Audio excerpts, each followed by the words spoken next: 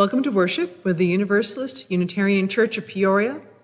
I'm the Reverend Innis, and I serve as the minister with this congregation. The members, friends, children, and youth strive to fulfill our mission, our vision, and live in covenant. Creating a liberal religious community is a special effort for the sake of doing our part to help heal the world.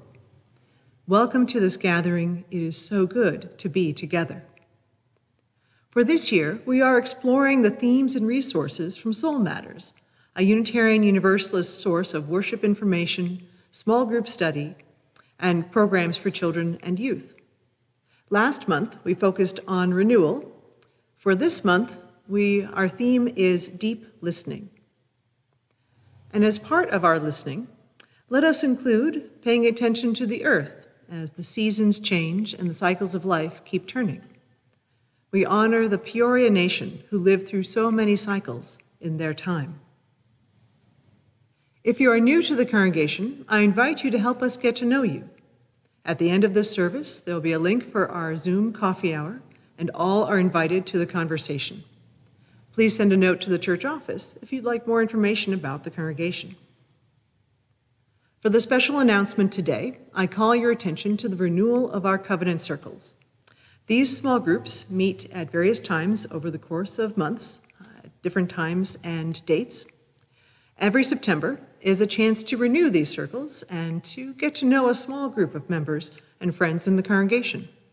This is a great way to get connected to this community. We have been sharing video messages from participants in these covenant circles, and for this week, we hear from Galen Fadley.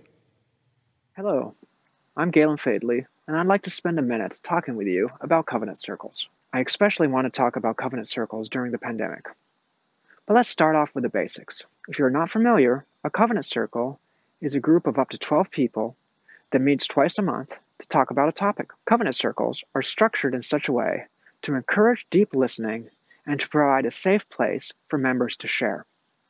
All the information in a covenant circle remains confidential within the group. While we are not a huge church, we are definitely bigger than is feasible to know every single member. Personally, I have found a covenant circle a great way to get to know a few of my fellow congregants. Since I first joined a covenant circle, it has played an important part of my spiritual journey. This year, I have found that its importance has grown. When the pandemic first struck, we switched to virtual meetings. Sure, we had a few hiccups along the way, but something amazing also happened. Our attendance has been near perfect.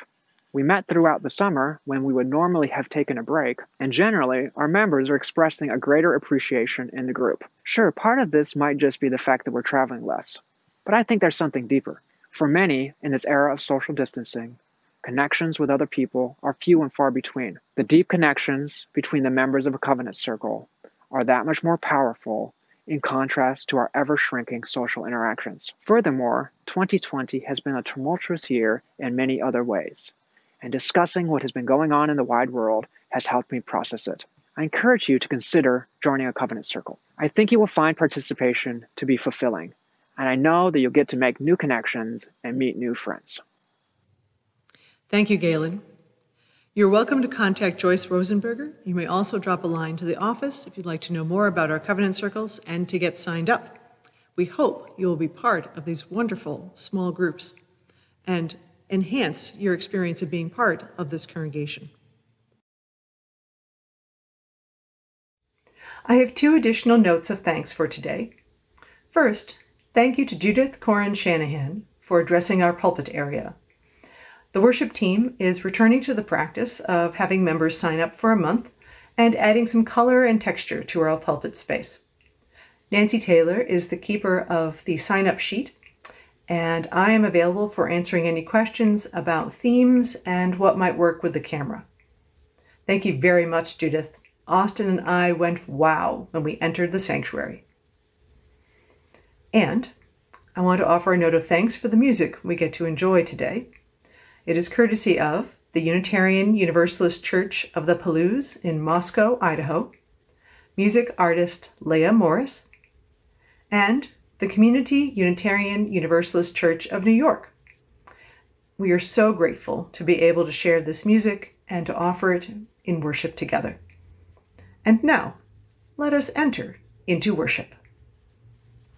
The Chalice Lighting by Reverend Leslie Takahashi.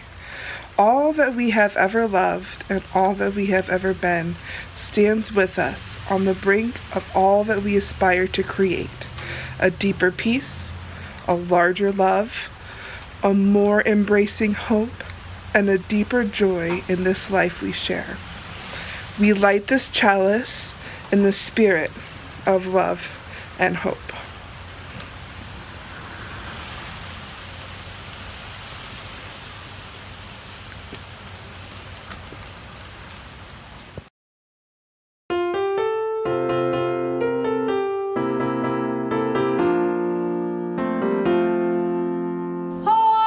This morning with my mom, and it was stay on freedom. Woke up this morning with my mom, and it was stay on freedom. Woke up this morning with my mom, and it was stay on freedom. Hallelujah, hallelujah, hallelujah, hallelujah.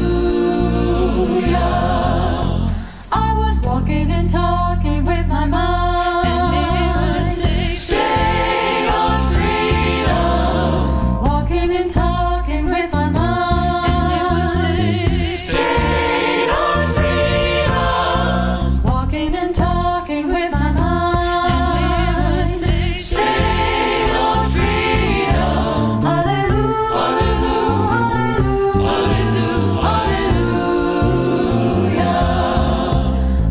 Singing and praying with my mom, and it was stay on freedom.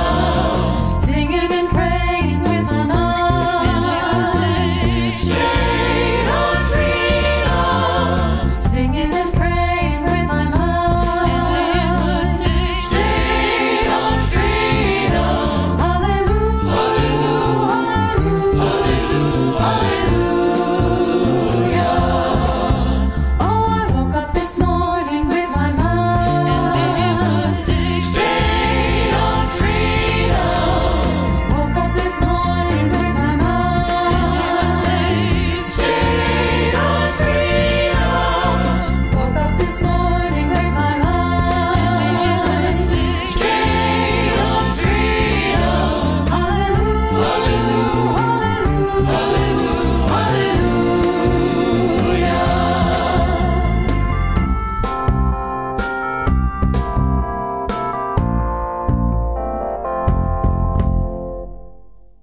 Today's opening words are by John Saxon. Listen, can you hear it? The Spirit is calling. It calls us in the silence and through the noise and busyness of our daily lives. It calls us in the brightness of the day and the darkness of the night, in times of hope and despair. Listen, can you hear it? The Spirit is calling. Doesn't matter what you call it, for it has no name and has many different names. The Spirit of life, the Spirit of love, the Spirit of compassion, the Spirit of hope, the Spirit of justice. Listen, can you hear it? The Spirit is calling. It's calling to you and to me. It's calling us to greater wholeness, greater connection, greater service, greater love. It's calling us to heal the brokenness within ourselves, in others, and in the world. It's calling us to live more deeply. It's calling us to beauty. It's calling us to laugh and dance and sing. It's calling us to live through life's pain and sorrow. It's calling us to live courageously and kindly, to speak our truth in love, and to bend the moral arc of the universe toward justice. It's calling us into community. It's calling us into the greater life of all. Listen, can you hear it? The Spirit is calling. Good morning. Today, since we're talking about promises, I'm going to make you a promise. I promise you're going to like today's story. Sit back, relax, and enjoy Partners by Mark Gellman. Before there was anything, there was the mystery that some people call God, a few angels, and a huge swirling glob of rocks and water with no place to go. The angels asked God, "Why don't you clean up this mess?"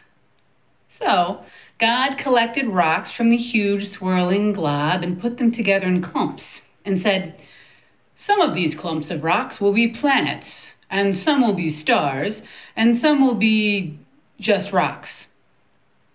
Then God collected water from the huge swirling glob and put it together in pools and said, "Some of these pools of water will be oceans, and some will become clouds, and some of this water will be just water." Then the angel said, "Well, God, it's neater now, but is it finished?"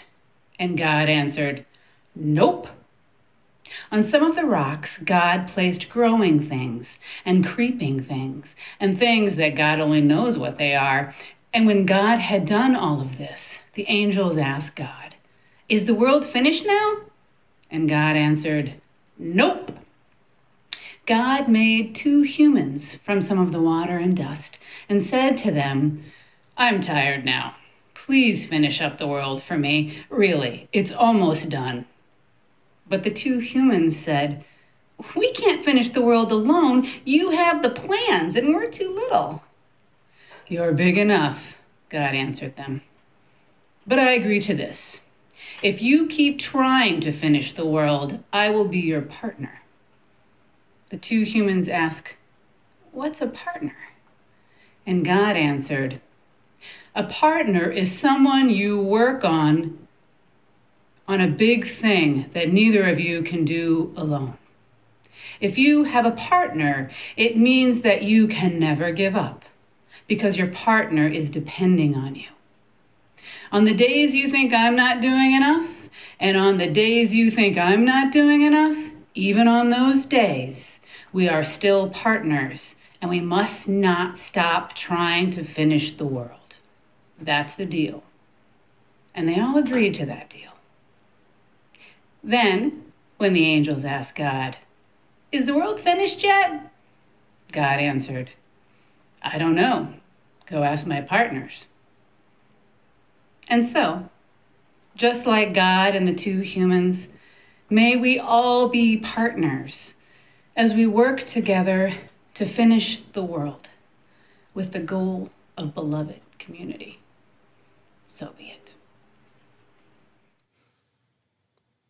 We meet in the spaces between us, in stillness, music, heard or unheard.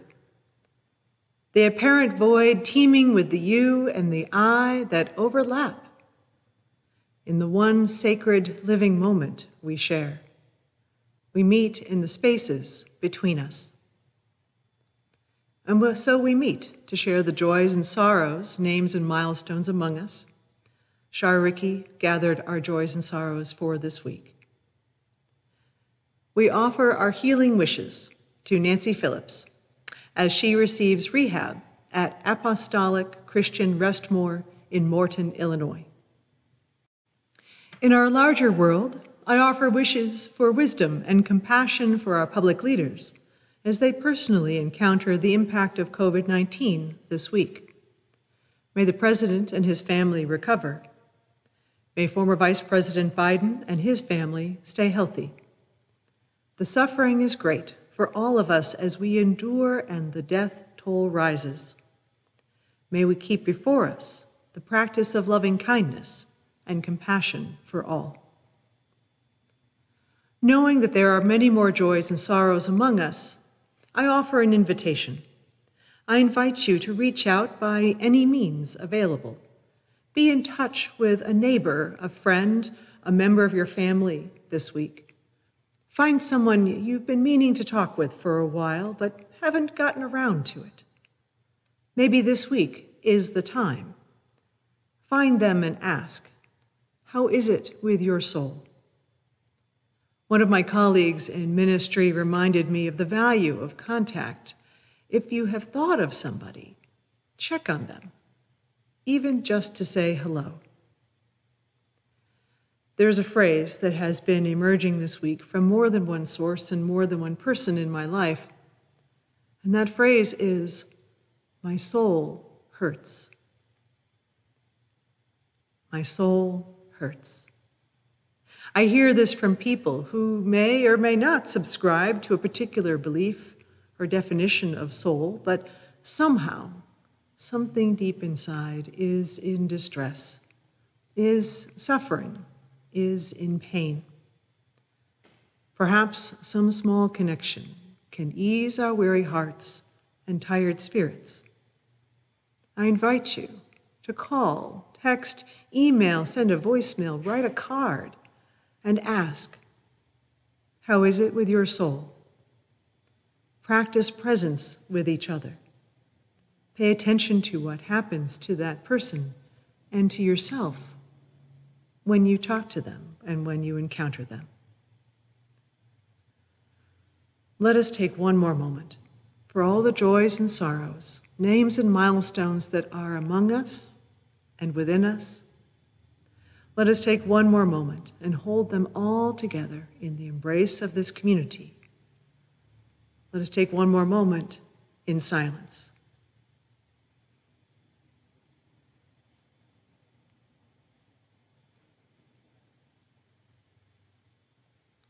Amen.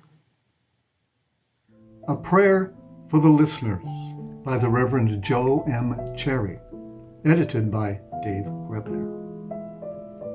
When my ears are full of the worries, the concerns, the pains of others, grant me permission for silence. When my arms and shoulders and back ache from the burdens of others, grant me permission to set them down. Guide me to another, a friend perhaps, to talk with, and not for once to be talked at. And may I not be a burden to them as I pour out my pain, my weariness, my exhaustion, but a place, a space of mutual care. And my listener friend, may your arms know, no matter how tired I am, you can turn to me too.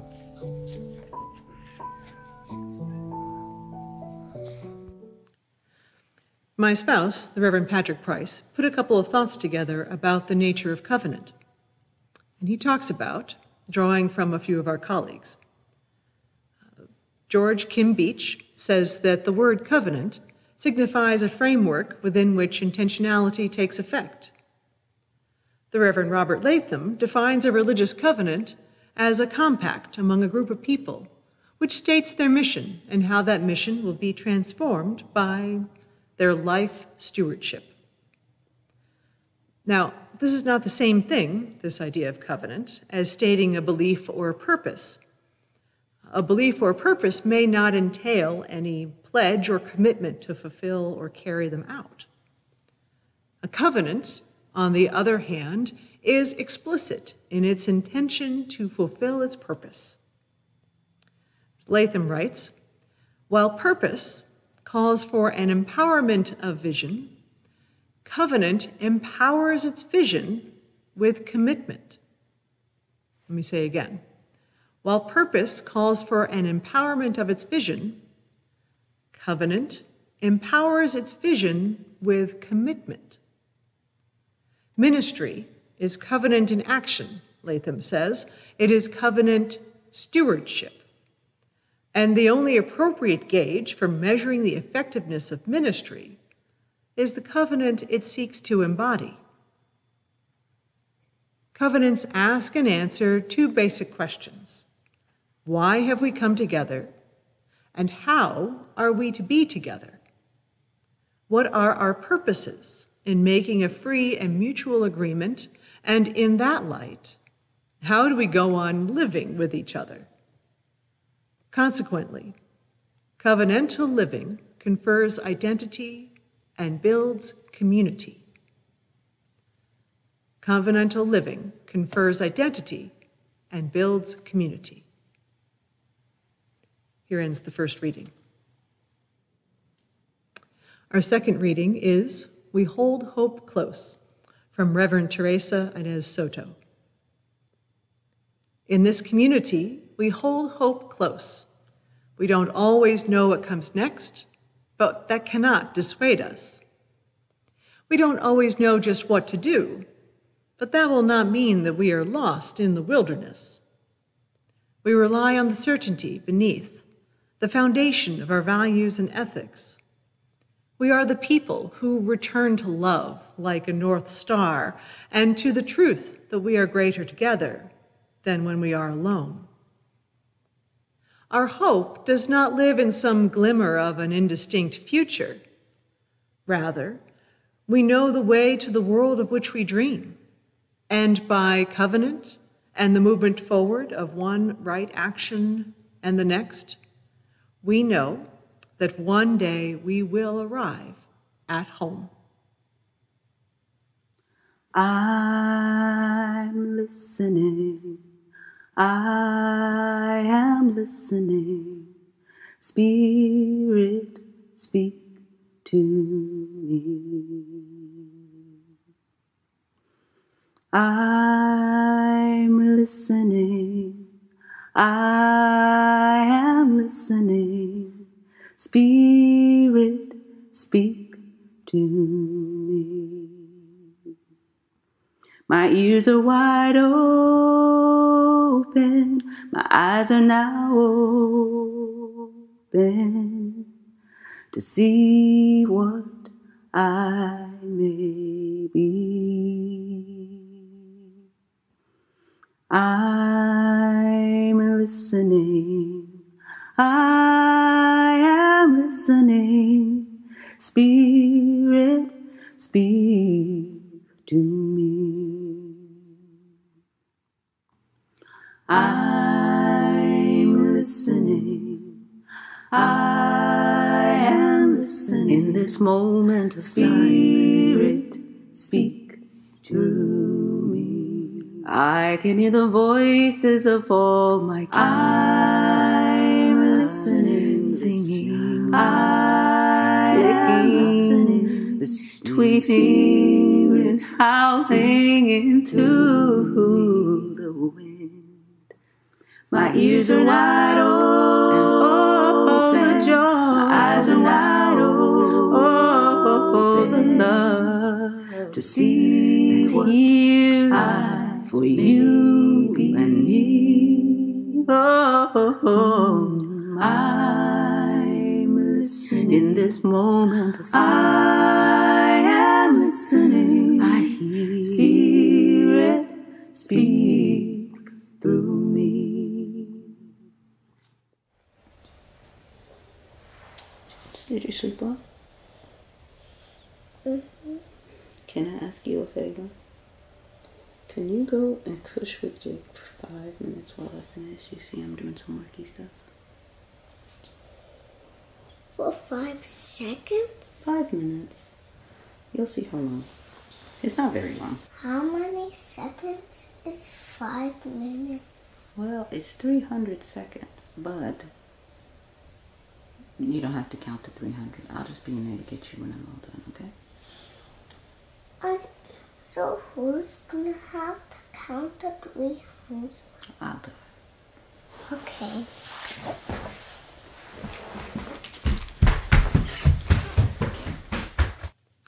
On any given Sunday, a promise begins anew. This promise is between one member and another, between a minister and a member, between our children and us, between the church and the world around us in the larger circle of community. This promise is that we will cherish and promote physical, spiritual, and intellectual freedom. We will be responsible to one another for our relationships. We will never cease to explore new revelation in beliefs. This promise is that we will love the world enough to put our very lives at stake to help it be more whole. We make these promises because we seek a connection to others and to the spirit of life. We want to strengthen the access that James Luther Adams, 20th century theologian, talks about, what he calls the intimate and the ultimate. Those relations between one another, those lateral relationships, and between us and the larger mystery. We accomplish this task with a liberal message, recognizing that our freedom is inextricably tied to others, and the promises, our covenants, help guide us. So, in many different ways in the life of this congregation, the people recognize that promises are the foundation of the community. New members sign the book. Agreements or contracts establish relationship between a minister and the congregation. The moving up of children in the congregation is a promise made from the body, the members, to the child, to the children for lifelong support and nurture. Every year, the congregation changes a bit as we welcome new people with any change in relationship, that our covenants and our promises change just a little bit. These are all acts of commitment between the one and the many. And these promises and the living of them must be intentional. They cannot be automatic or simply written on a list of bullet points and checkmarked off of a list. There is no automatic switch or performance on demand when we're talking about how are we to live together. The start of a new ministry or the greeting of visitors is not merely the people being brought to the congregation. It's also the congregation being willing to go to the people. It's the making of a new promise within the larger one that comes every Sunday. It is no less than to say yes to what we hope will be years together in service to our beloved community and to the larger spirit of which we are a part. So we make that deal. We engage on a particular Sunday and say yes to each other. And then what? So beginning tomorrow, how shall that promise be so lived? That's what I want to talk about this morning, not the glories of any one day or any particularly significant event or one particular Sunday, but tomorrow is the test. The next Sunday after that is the measure. The 52 and the 104 Sundays, each are signs of how the church lives that promise between one member and another, between the minister and the members, between our children and us, between us and the world. It is the nature of the liberal religious promise to be renewed in truly every moment. We do not depend solely on what has come before. It is the nature of Unitarian Universalism to be a living tradition. And it is the nature of this liberal religion to be a tradition that keeps looking towards tomorrow. It is the nature of religion itself to help us find where we are with others and our ultimate concerns. Now, to better understand why we make such promises and talk about living in covenant, let me say a little bit more about that intimate and the ultimate. So, the intimate, the lateral, and the ultimate help define two axes along which we both experience reality and help locate ourselves in the larger universe. The horizontal is that interactive plane of human experience. That horizontal is what happens between us, the good, the bad, the difficult, the mundane. And the vertical is that intimate, subjective experience of the holy, some of us talk about. It is also that dark night of the soul, as well as illumination and revelation. That vertical is where we might go in solitude in our reflection. And is also when we feel cut off from the world and no isolation. Promises in the faith community help us maintain a closer orbit to what is our center. And the promises are guide stars to what we wish is the best manifestation of that intersection, that place we seek if we are to grow, to be better able to live what we cherish, and to be sustained, what though the darkness round us close. So, how do we live these kinds of promises? Our very structure starts us well, and I don't mean our history of long practice of religious critique, though we embrace that sometimes with enthusiasm and, dare I say, zest. I start further back with the promise itself that our strength very much begins in covenant. We are in relationship with member congregations of the Unitarian Universalist Association. We have and do and will make promises with congregations all across the country to support each other, to learn and teach together, to fight for common cause, and at times to disagree. Every congregation has its own covenant, formal or informal, spoken, unspoken. And there are, in fact, some covenantal aspects of this congregation that help serve as North Stars. Those include elements of the vision, of the mission, and also the covenant itself. From the Reverend Kim Beach, the word covenant, he says, signifies a framework within which intentionality takes effect. And the Reverend Robert Latham talks about religious covenant as a compact among people, which states their mission and how that covenant will be transformed into reality by their life stewardship. I love that phrase, life stewardship. It is a religious covenant, a commitment to caretaking and caregiving and being very thoughtful and intentional about all that we have been given and all that we could offer. Now, a religious covenant is not the same as stating a belief or a purpose. You don't have to make a pledge to complete either of those. But covenant requires commitment to address its purpose. Again, from Robert Latham, while covenant calls for an empowerment of its vision, covenant empowers its vision with commitment. I'll say again. Covenant empowers its vision with commitment. They ask and answer the questions of why we are together and how we will be together. People are better able to articulate both the why and the how when people come into a congregation that has a sense of direction, that has a sense of what its commitments are to one another and to the world.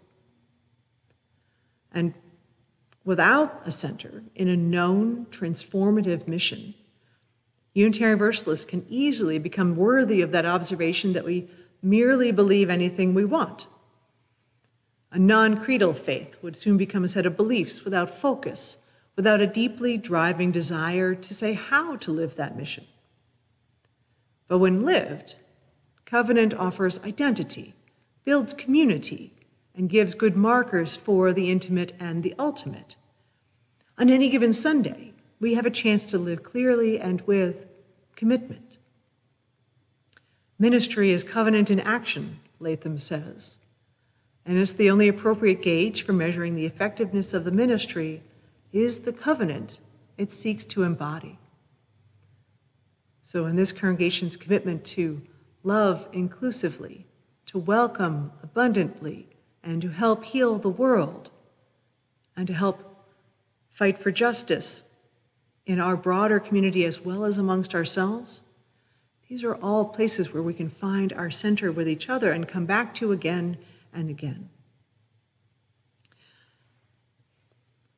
I want to offer just a short personal story about covenant, where how did I know that I had become part of one, even when I really hadn't found that word of covenant. In the adult ed program, we're talking about religious language, and this past week talked about the Haunting House curriculum as a way of building and nourishing faith. Well, I want to offer the Haunting House curriculum has children kind of engaged through the lens of the house, becoming at home in many ways in the world. And in my case, part of that program is building one's own home within the congregation through a series of refrigerator boxes or stove boxes. You can tell when a congregation was engaged with this curriculum because somewhere during coffee hour, somewhere in the fellowship hall, you'd have this village pop up of these refrigerator and stove boxes. And in my case, and this is when the curriculum is for the kindergarten and first and second graders, and I had this experience of building my home within the embrace of the congregation. There's a picture of me, a Polaroid someplace, of the stove box and me kind of peering out from underneath it. And there's a big blue bat painted on the front of it to ward off my brothers, because brothers. And because this is a very bulky experience of creating this village, it was indeed in the fellowship hall, where everybody and all the adults would have their coffee after church every Sunday. And what I figured out in that moment was, here is me being able to create my space and my house and my sense of understanding, and here are the adults and the rest of the congregation seeing this and welcoming me.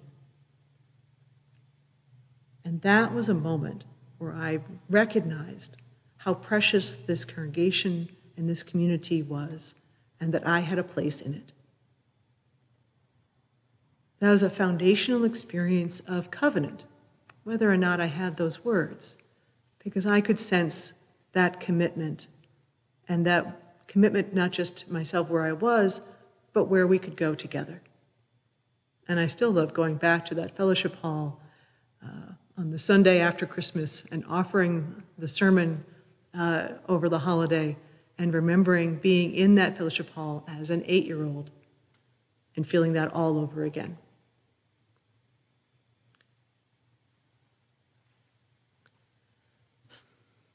The experience of covenant is one that it can be a word that can be tossed around, not necessarily understood, but it's something that matters so much and makes such a difference if we take a little time and listen to it and hear each other's stories. Why be here? Why be part of this congregation? Why be part of Unitarian Universalism? There is so much potential and power in just paying attention to how our relationships are created and how we can build them together. Whether or not we agree, because we won't. Whether or not we get along, because we won't always do that either. It really matters that we are here and that we are here together in all the ways that we can be. It also matters that we find ways to recognize when we cause each other suffering and struggle, even when we've done our best to think we've fulfilled our relationships.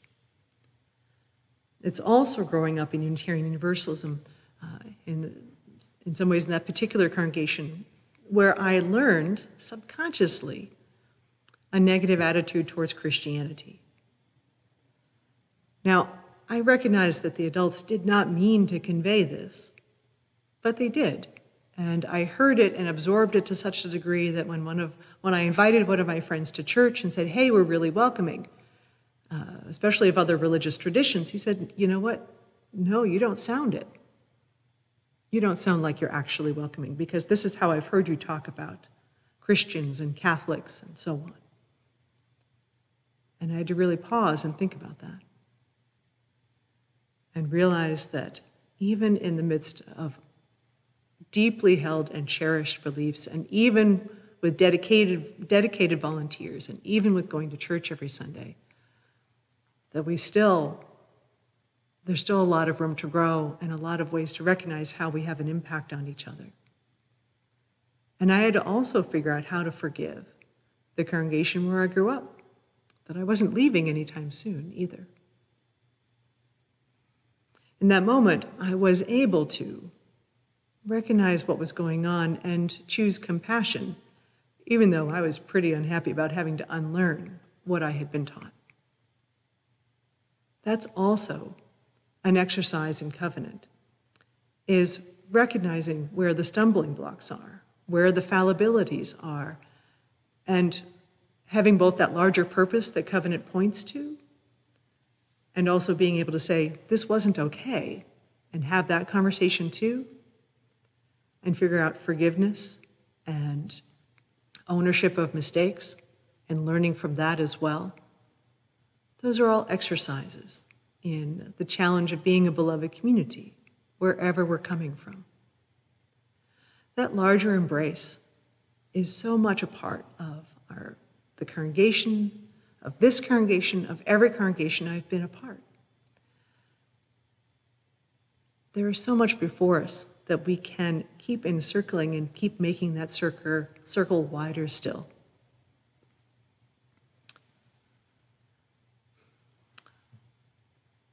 In taking that negative lesson from where I grew up, I recognize that that was a moment of kind of wounding of my experience of the intimate and the ultimate.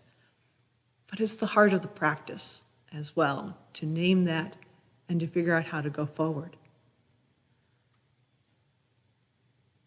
The promises are works in progress, just as we each are. They are beginning again every Sunday, between members, between ministers, between our children and us. We get to recognize the full expanse of human experience, all the wonderfulness and all the fallibility,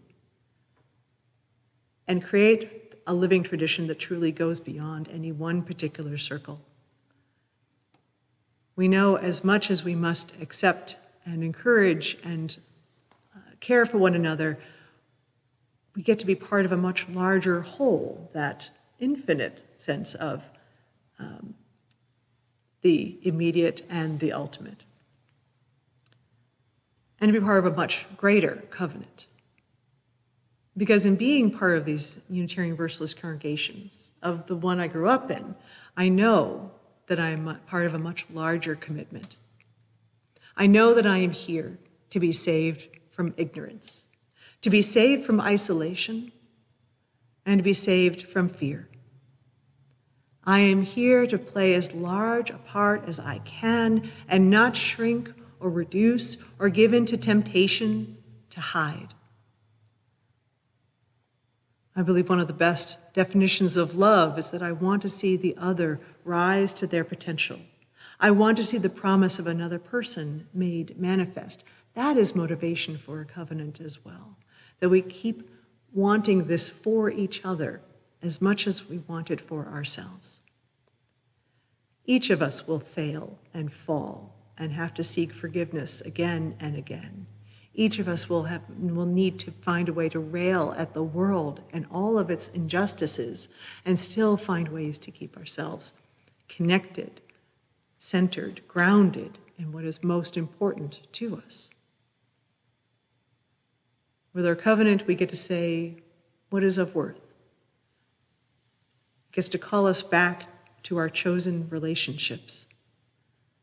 In the liberal tradition, it is to call each other to the free and responsible effort for the common good, for the world community, for the beloved community that is at once around us and yet to be accomplished.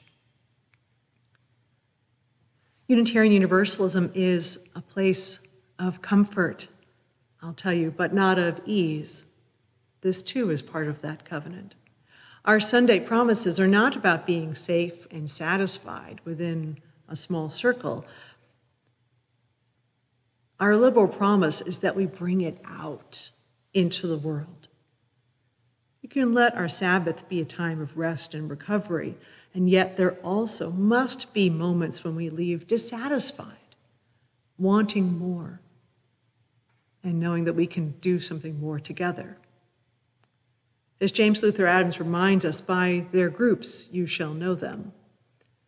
We bring tradition, reason, and experience to the questions of our time, pass them through the fire of thought and spirit, and then show our response to the world, saying, this is what we're about. This is what we proclaim. Nothing less than the beloved community can or will ultimately satisfy those who are free and those who recognize that we are all in this together.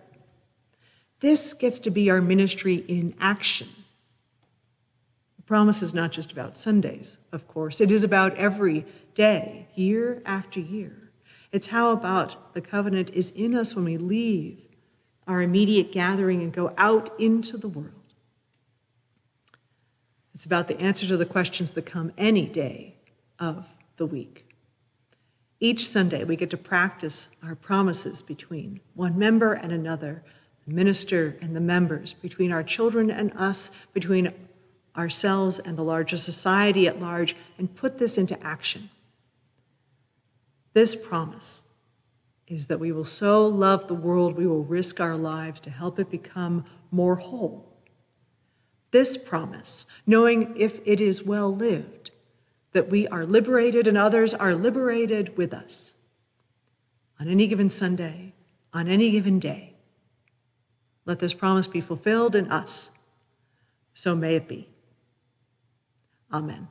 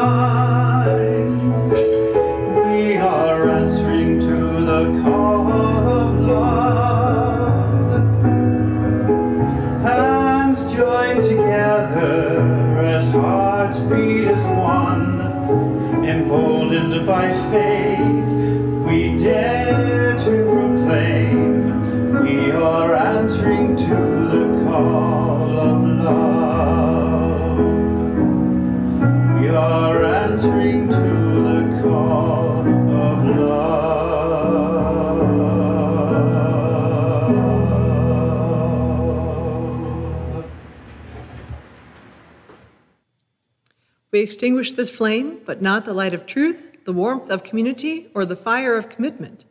These we carry in our hearts until we are together again. And now, go in peace. Deeply regard each other, truly listen to each other. Speak what each of you must speak. Be ready in any moment to disarm your heart. And always live as if a realm of love had begun. So be it. and blessed be. Amen.